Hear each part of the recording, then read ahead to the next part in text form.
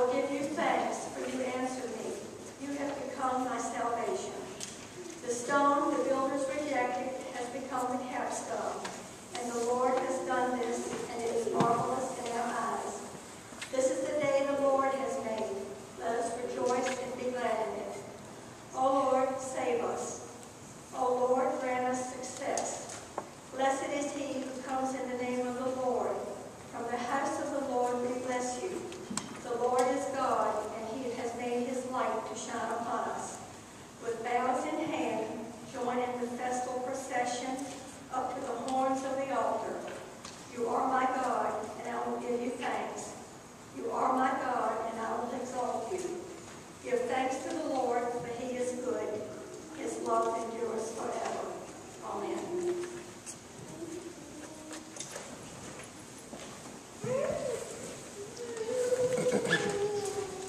Good morning. Good morning. Such a wonderful morning to raise joy to the Lord our God. I do have one note of joy to add to today. We congratulate Bobby Cassara on the birth of her granddaughter, Maya Adele Cade, on April 8th. We're very happy for Bobby on that good news.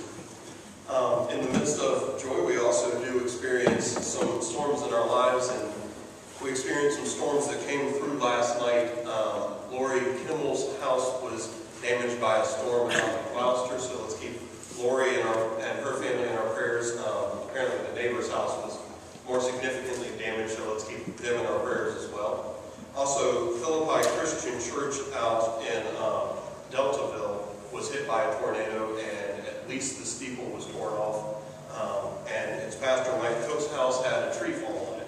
So let's keep the people of Philippi Christian Church, our sister church out in Deltaville, in our prayers as well during this time. Here a little closer to home, Lewis Crawford continues to do well in rehab. He's continuing to recover and is liking to have visitors, so if you can come by and visit him. He finishes his rehab about 3, so try not to get by before 3 or you won't find him. Franny Waters has moved after her knee surgery to the Laurels of Bon Air. She is doing well, although still has a long recovery in front of her, so let's keep her in our prayers, and I'm sure she would be up for visitors as well. And finally, Jerry Pugh had his shoulder replacement surgery on Thursday, and that went well. Jerry is at home recovering, and so we've got some good news, but people who still need our prayer support as they recover. Are there any joys or concerns that I may have missed this morning, or that may need to be added? Then let the Lord be with you. Let us pray. Lord God, as we gather in this place to sing joy and praise to you for all you have done in our lives, we give you thanks. We give you praise that you continue to be with us, to uplift us, to strengthen us, to help us to see better how your world should be. God, we pray for Lewis Crawford that you continue to help him as he recovers, and we give you thanks that he has made it as far as he has already. We do the same for Frances Waters as she goes through this recovery process. We pray strength and courage for her, and we give you thanks for successful surgery, and for Jerry Pugh's successful surgery as well. We give you thanks and pray strength for him. We pray for Lori Kimball and her family as they have to put their house back together a little bit, and especially for the neighbors whose house suffered more damage. We pray that you be with them and help them as they put their lives back together, and as they recover from the dangers of the storminess of life. We pray for Philippi Christian Church that you will be with them and help them as they put the pieces of their church back together, as they recover from the shock of feeling under attack. And we pray for them and for their pastor, Mike Cook, that you will be with him and comfort him as well during this time. God, we know that no matter what, no matter how bad things might look, you are with us, that you love us, and that you provide us with what we need. And we thank you for that. We sing our praises to you today because of that. We pray all of this in Jesus' name.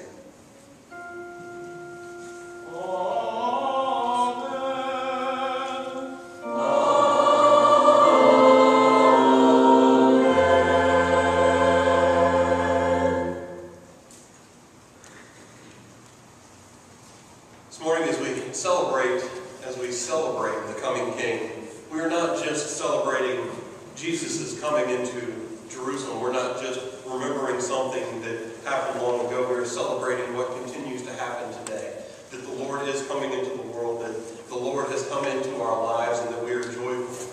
And we respond in joy with our tithes and our offerings. We respond in joy with all that we have. We respond in joy for all God has done for us as we receive our tithes and our offerings.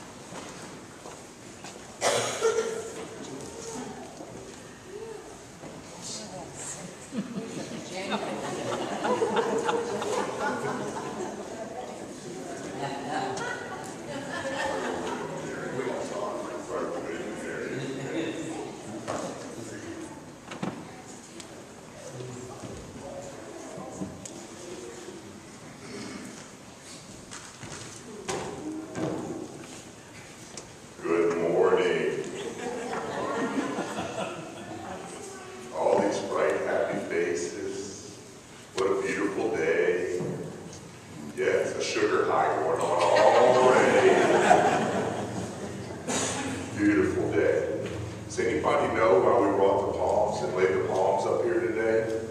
Anybody know why? Christopher says it's Palm Sunday. So what does that mean? What does Palm Sunday mean? Why do we do that? Lane says, just celebrate. Awesome job. We celebrate. We're celebrating. What are we celebrating? Josh, you know? Josh, Jesus coming.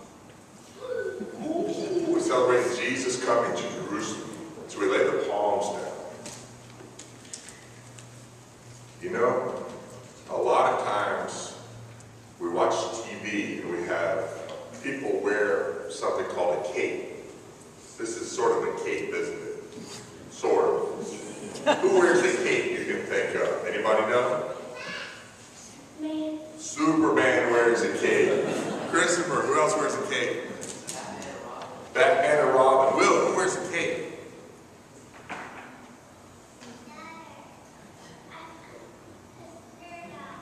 Underdog. Underdog. Tyler, who wears a cape? Captain America. Very good.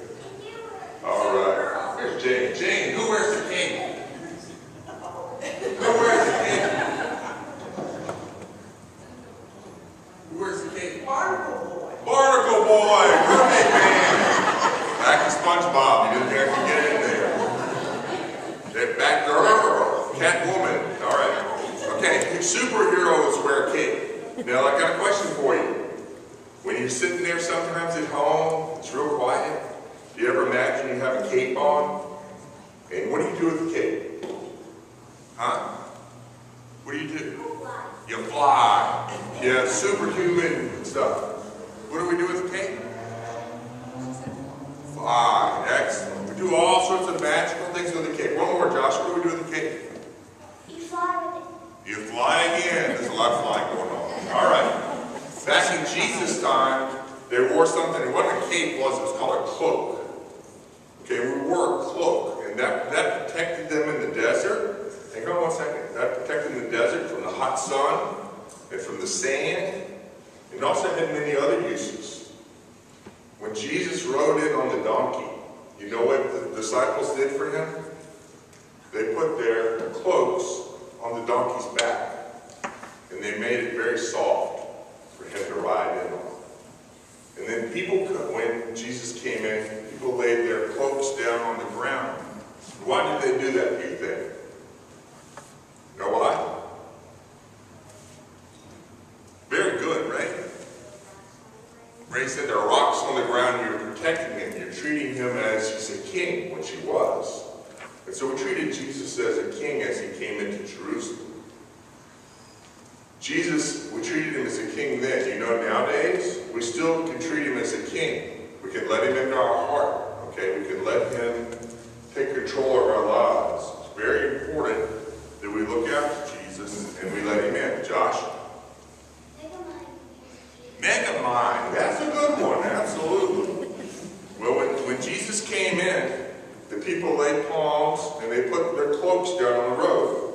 And they said, Jesus said, Hosanna to the Son of David. Blessed is he who comes in the name of the Lord. Hosanna in the highest heaven.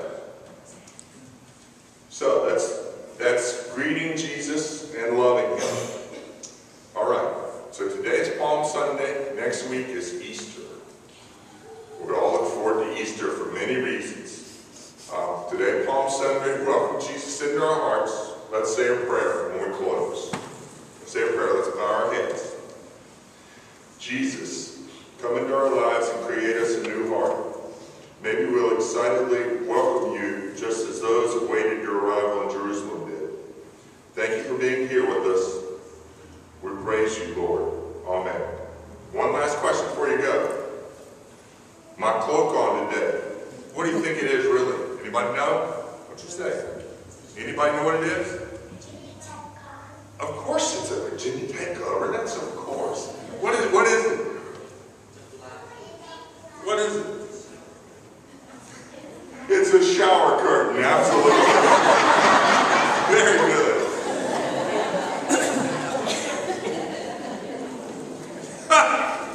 That's like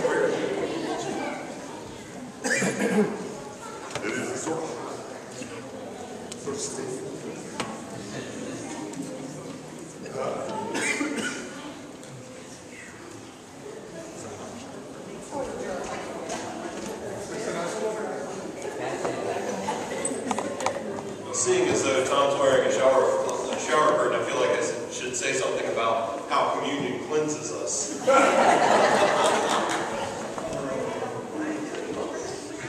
As we begin the Holy Week here at Bethany, we are going to look forward a little bit in our communion service and remember that Jesus' last moments with his disciples were spent around the table, showing love for them, showing care for them, reminding them of the bonds of friendship that they had developed. And as we gather around this table today, we are remembering that. We're remembering that God, that in Jesus Christ, has called us into friendship with one another, into friendship with his Son, Jesus Christ. We've been called into friendship so that we can gather around the table, so that we can eat and know each other better. As we gather around the table, we were reminded this morning that it is through Jesus' pain, through Jesus' tears, that we are able to be here. We are able to be bonded together in love, community, and friendship. And so as we gather around this table, let's remember what brings us together, what binds us together as people.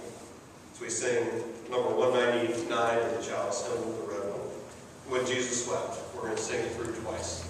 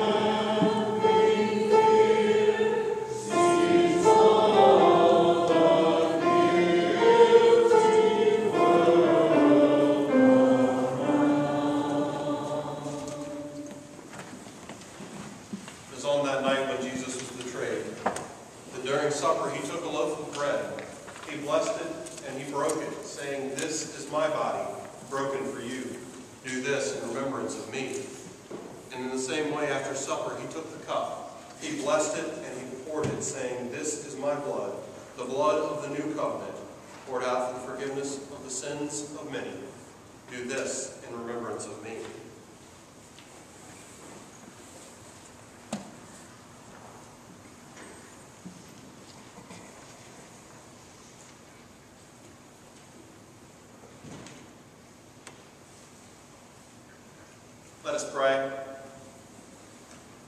Lord God, as we look upon this table this morning, we see a week's worth of emotion. From our celebration today of the entry into Jerusalem through the Palms, to a Last Supper with disciples, where Christ would be betrayed and ultimately turned over to suffering and death. Lord, as we look through these emotions, we apply them to our own lives, our own ups and downs. And Father, we would ask your blessing upon this meal, and specifically upon this bread, that would nourish us and help us recognize the promise of eternal life that you've given to each one of us. We thank you for all your blessings and for your grace.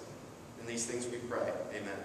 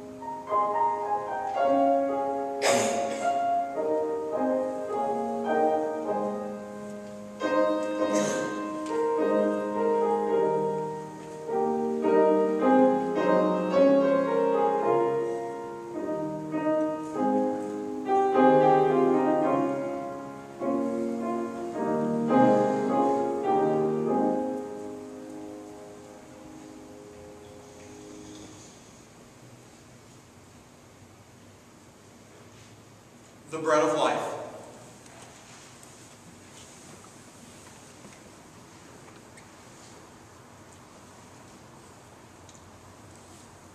Let us pray. O God of spirit and truth, on a joyous day of Palm Sunday, when your praise is so great that even the stones would cry out, quiet our hearts so that we may perceive Christ come, humble and meek, into our midst. As we drink from this cup of communion, let our attention be centered on the cup of suffering and death that you did not refuse, in order that we might drink from the cup of life and joy that you offer us now. Amen.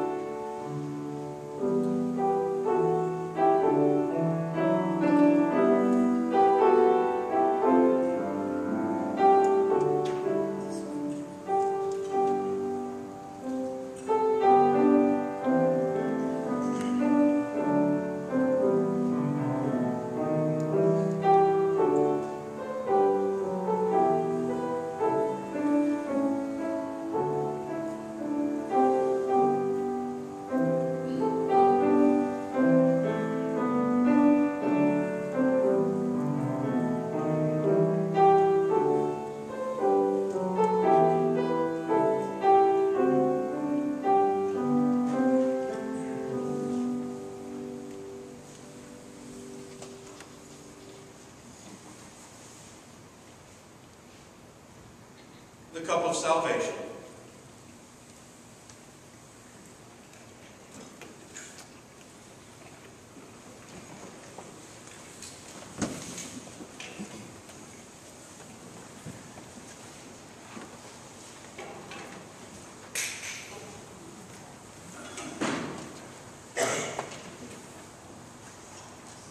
For as often as we eat of the bread and drink of the cup, we proclaim Christ's death and resurrection until he comes again.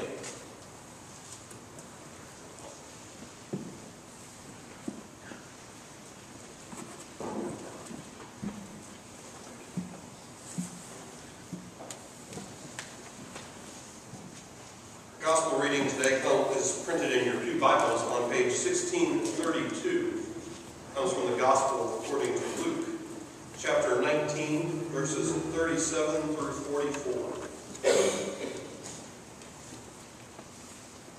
When he came near the place where the road goes down the Mount of Olives, the whole crowd of disciples began joyfully to praise God in loud voices for all the miracles they had seen. Blessed is the King who comes in the name of the Lord. Peace in heaven and glory in the highest. Some of the Pharisees in the crowd said to Jesus, Teacher, rebuke your disciples. I tell you, he replied, if they keep quiet, the stones will cry out. As he approached Jerusalem and saw the city, he wept over it and said, if you, even you, had only known on this day what would bring you peace. But now it is hidden from your eyes. The days will come upon you when your enemies will build an encampment around you and encircle you and hem you in on every side. They will dash you to the ground, you and the children within your walls.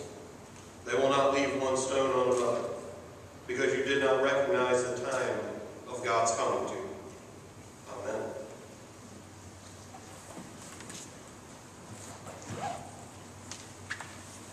Today takes a quick turn. We move very rapidly from the joy of Palm Sunday, the joy of the shouting out, blessed is the King who comes in the name of the Lord, peace in the heaven and glory in the highest, to Jesus looking over Jerusalem and weeping and lamenting that Jerusalem did not know what would bring it peace, that Jerusalem was missing one thing. How quickly things turn from Hosanna, shout Hosanna. No, really, shout Hosanna. Thank you. One more time, Hosanna. Hosanna. There we go. How quickly it can turn from Hosanna to mourning and weeping and lamenting. How quickly our lives can turn as well.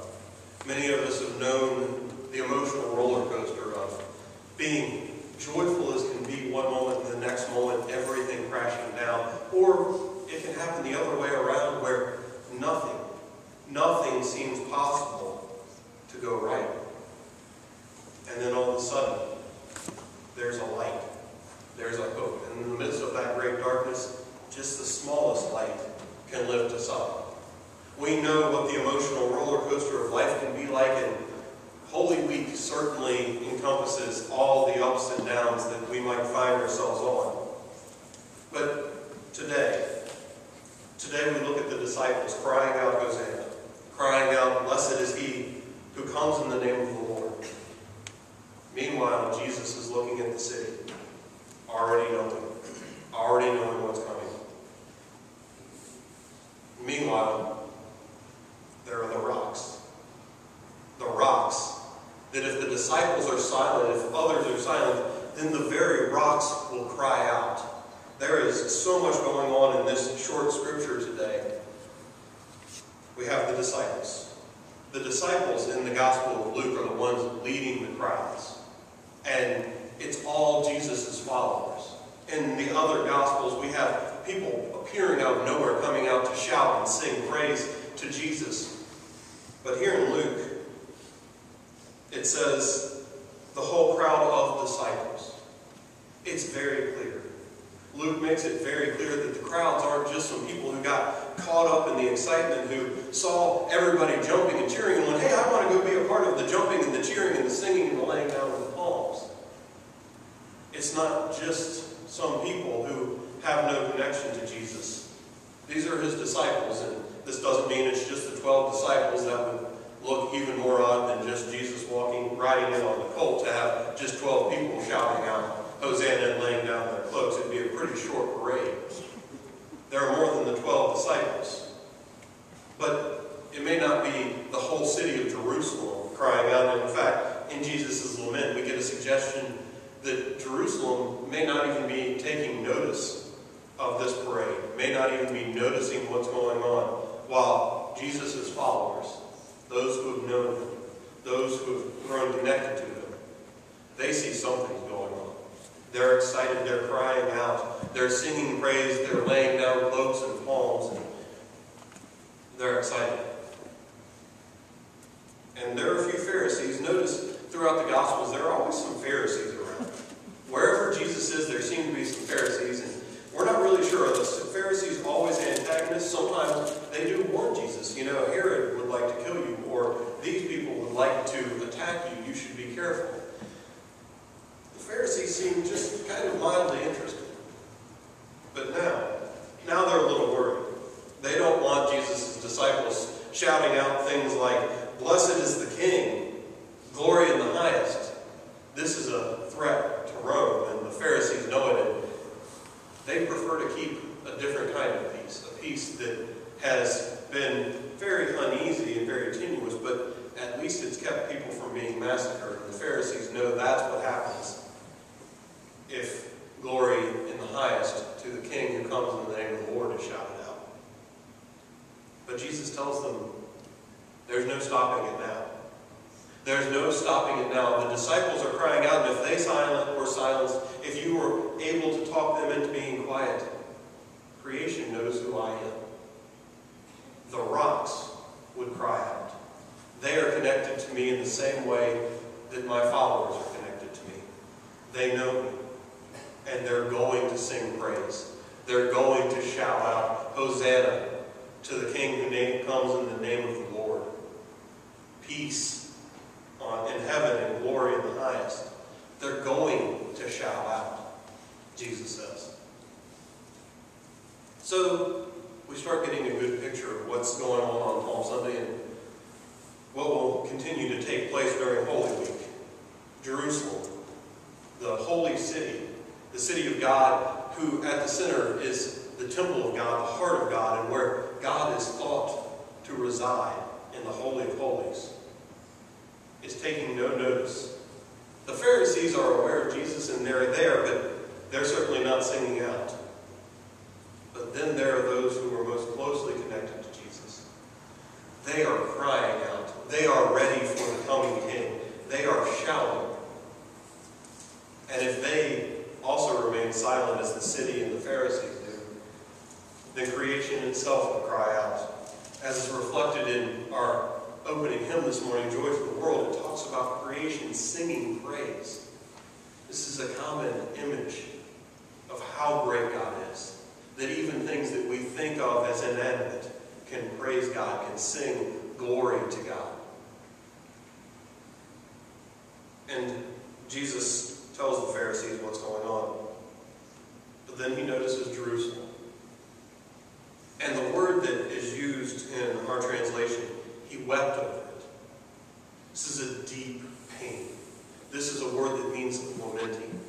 It means the deepest kind of pain. Jesus is not just sad. He's not just a little melancholy over the city of Jerusalem. He is lamenting. He is weeping. He is boo-hoo crying. He can't believe it. Here's Jerusalem, the city on a hill, the city that is supposed to shine God's light to the world. And it just doesn't get it. The lamenting that Jesus is doing is over the greatest hope being lost. That which had all of the potential of God's creation concentrated in it, being snuffed out. In the Old Testament, we know God's hope is put in the children of Abraham, the people of Israel. And here's their holy city. And Jesus isn't just sad for the city. He's sad for the future. He is weeping and lamenting for all of humanity, because this is where redemption was supposed to come from. And then Jesus says, if only you had known what would bring you peace, but now it is hidden from your eyes. This reflects, at least for me, back to the psalm from this morning where the psalmist says, the stone which the builders have rejected is the cornerstone, is the capstone, is the most important stone of them all. And here is Jesus riding into Jerusalem on a donkey, being praised by only those who know him best. And he says, If only you had known the one thing that was missing. You're the builders. You have lost it. You have tossed out this stone. It's rejected. It's seen as worthless and as weak, and so it's not needed. And in fact, you threw it so far away, you can't even find it. It's hidden from your eyes. You've missed it. But what is it? What is that great capstone, that great cornerstone, which the builders rejected? There's a traditional understanding and interpretation of the capstone as it's a person, it's Jesus Christ, who is rejected in Jerusalem, and that is a very deep and meaningful interpretation. But what if it's something else? Something, not just Jesus as the person, but that thing which Jesus embodies, that thing which Jesus lives out, and that thing which Jesus preaches on again and again and again and again. When one of the teachers of the law approached Jesus and said, "Lord, what's the most important of the laws?" Jesus responded, "Love the Lord your God with all your heart and all your mind and all your strength. And the second one is like it. Love your neighbor as yourself." At the Last Supper in the Gospel of John, after washing his disciples' feet, Jesus tells his followers, "I leave you with this command. Love one another." Jesus tells his followers, "No greater love has a man than this, that he be willing to lay down his life for his friends." In the Sermon on the Mount, Jesus says, "Love your enemies and pray for those who persecute you." Again and again and again. Jesus says, love, love, love. This is it. Love. Do it. This is the cornerstone. This is the capstone which the builders have rejected. And this is that which Jesus embodies throughout his life and as he goes to the cross. Love. Plain and simple. If we look a little ahead in Luke, we see Jesus going into the temple. And we all know this story. He goes and he tosses tables over and he's cracking the whip and he's driving out the money changers and those who are selling animals. Why? Because they've made God about everything but love. God is about having a perfect sacrifice. God is about having the right kind of money to give. God is about having control and power over people. Remember, stones that are rejected. But if I asked you, you could tell me why you reject a stone. It's weak. It's seen as that which will not hold up. It's worthless to the building process. And the builders, as humanity has throughout the years, looked at love. And they saw it as weak, as powerless. And so they rejected it. As oftentimes we do as well. We say, yes, I want to love, but love can't make things happen. Love can't control, can't force. We have Paul's letter about love, and it says love doesn't do any of those things. Love just is and does care, praying for, showing comfort. Those are the things that the builders of Jerusalem saw as too weak. So they rejected it. They said that is not how God works. How God works is through control, through power, through pushing and making and force. And they did the same. They tried to force their followers. They tried to force the people of Jerusalem and the people of Israel into doing just that. And still today in our churches around the nation, we try to control. We try to tell people you have to be like this or do like that or go here or be here. We choose power over love. We don't welcome people just as they are. We don't say, we love you. We accept you. And we want what's best for you. We offer our advice. We offer compassion. We offer a shoulder to cry on. We offer help when it's needed, as it's asked for. Love doesn't do the controlling thing. But too often, I fear Jesus, were he riding into our church, would weep over us as well. Yes, we have love here. Please don't hear this as saying there is no love in Bethany. There is. But we can always love more. And as we cry out, as we shout, as we sing Hosanna, let's remember who we sing Hosanna to. Who we sing to for joy. The one who loved so much that he served. That he humbled himself and rode in on a donkey. That he gave his life, not to control others, but to bring them in and to show them God's great love for all people. Amen.